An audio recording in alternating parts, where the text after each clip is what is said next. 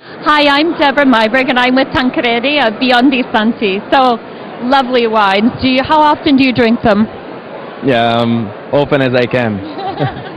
What makes Brunello so special? Excuse me? What makes the wine so special? What makes Brunello so special? Tradition makes Brunello so special, and our family, of course, which invented the Brunello, makes it traditionally as our grandfathers does when they invented it. So this is the tradition of Brunello. And how is Brunello different from the neighbors, the other nearby regions such as Chianti Classico? The Brunello is a tradition, and the main difference is the Sangiovese composition.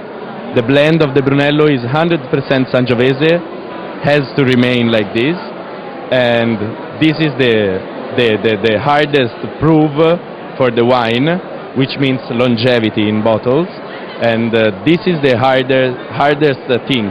Make Sangiovese as a beautiful and very simple and great and special wine. And how would you describe the tannin structure of Brunello? Tannins are just, even in 2006 Brunello Biondi Santi, are a bit like not too soft at the beginning, because 2006 is a really close vintage to now. So you have to wait just not a long time, but just a bit to make tannins more how do you say, soft, more how do you say, in your mouth, more taste. And Brunello, what do you drink Brunello with? What's your favorite food mesh? Brunello is a wine, and it's a wine which characteristic permitted to drink it with eating meat. Meat is one of the special plates with Brunello. But even, have you ever tried with fish? No. You should. You should. Fish is very Brunello is very simple but very soft in mouth.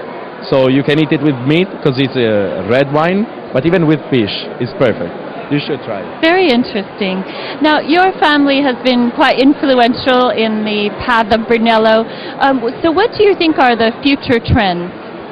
The future, excuse me? The future for Brunello. What is going to be the trend, the fashion? Yeah. The future will continue as now is going, because Brunello is a tradition, so it's not going to change. But Brunello is one of the wines which is not changing for the economy, but economy has to change as Brunello is. If we could all have that situation. That's wonderful. Thank you so much. Thank you very much.